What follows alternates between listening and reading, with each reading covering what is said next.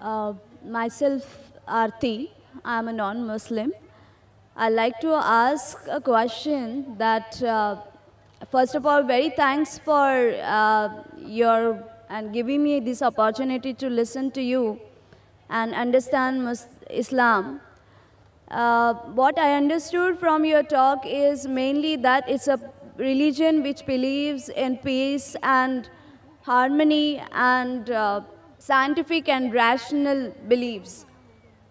If it is so, then how does it believe in the whole idea of God, and how does it believe the whole idea of heaven or the hell, if it's so rational? Sister has a question that she's heard the lecture. She's very happy to know Islam is a religion of peace, and it's a scientific religion, it's a rational religion. She's asking that if Islam is a rational religion, then how come it believes in God? It believes in heaven and hell. Sister, the only way you can believe in God is through science. Today, if I have to prove to an atheist, the only way I can prove is through the Qur'an with the help of science. The best tool I've got today. Previously, it was miracles, then came the age of literature and poetry. Every age, Qur'an is a miracle of miracles. It's a miracle of all times. So because of this, if you heard my talk, I've proved that because a person who believes in science, if he's rational, he will have to agree that Quran is the word of God. If he does not believe in science, if he's not rational, if he's not understanding, there's high chances he will not believe in the Quran. That's the reason I said today, science is not eliminating God, it is eliminating models of God. As far as science is concerned, the concept of God, most of the scientists, they believe in the existence of God today. Previously, according to Francis Bacon, it says that little knowledge of science makes you an atheist, but in-depth knowledge of science makes you a believer in God. Now coming to a second question about heaven and hell. Now if you analyze the Quran, whatever the Quran speaks about science, approximately you can say that 80% what the Quran speaks about science has been proved to be 100% correct. About the creation of the universe, about the shape of the earth, light of the moon, that the sun rotates and revolves, water cycles, geology, botany, etc. 80% of what the Quran speaks about science is 100% proved to be correct. The remaining 20%, it goes in the ambiguous slot. Neither right, neither wrong. So my logic says, when 80% is 100% correct, and the remaining 20% is neither right, neither wrong, not even 0.1% of the 20% has been proved to be wrong, my logic says that inshallah, God willing, even the 20% will be right. So heaven and hell, angels, jinn, science hasn't advanced that far.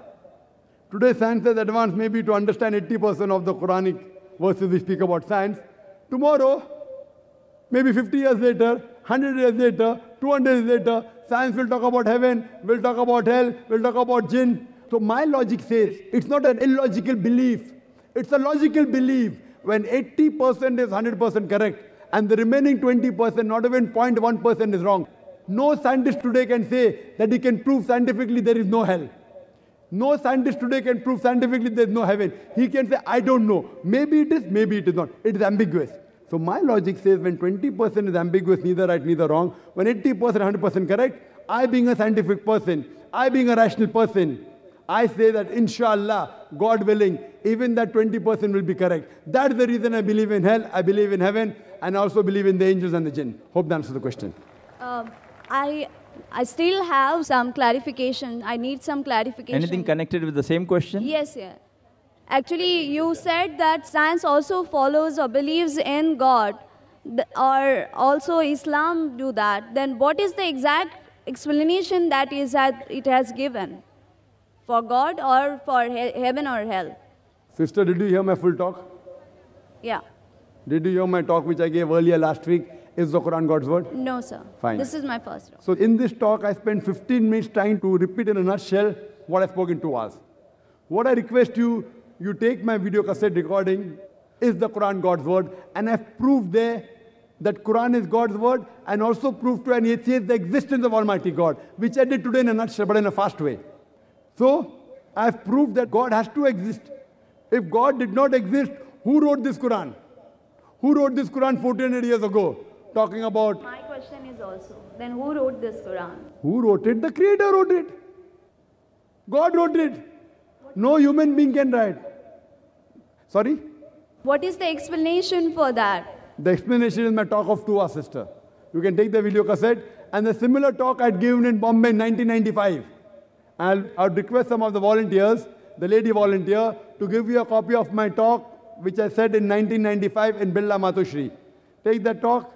Inshallah, it will give you more details about the explanation of God, as well as the existence of God, and Quran is the word of God. Hope that answers the question.